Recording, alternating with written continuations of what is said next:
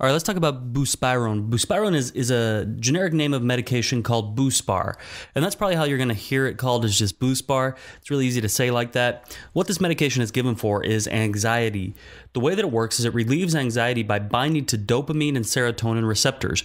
Remember, dopamine and serotonin help impact mood and adjust mood, and so by binding to these receptors of dopamine and serotonin, it thereby affects mood and helps to manage the anxiety within a patient.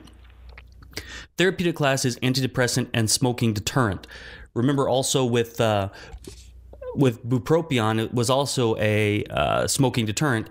And these are in the same class of aminoketones. Okay, so these aminoketones work for depression, they work for smoking deterrent, and this Buspar also works specifically for the management of anxiety. So a lot of the things that we're going to try to keep in mind here with Buspar are the same things that we're going to keep in mind for bupropion, okay? Things like don't take concurrently with MOAIs. Remember, when we have these MOAIs and we have this, like the Buspar, we want to have about a 14-day window between stopping one and starting the other. We don't want to mix them within the system, okay? You're also going to avoid with grapefruit juice.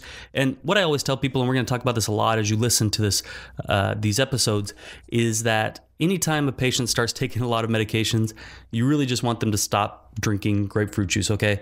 Grapefruit juice is going to interfere with many medications, and so it's just important to kind of just leave it alone.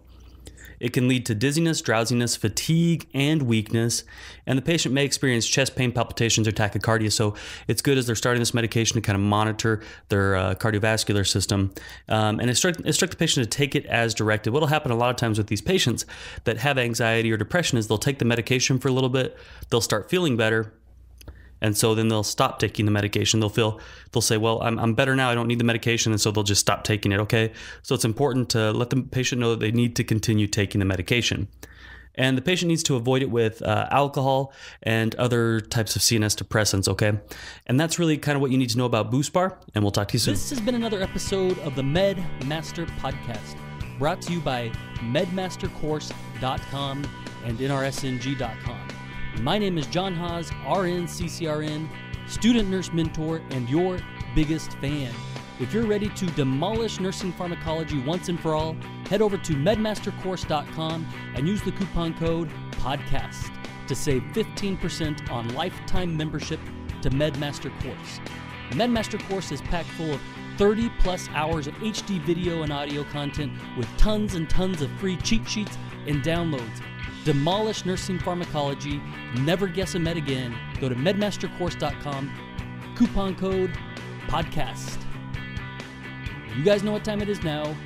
Go out and do something great. Happy nursing.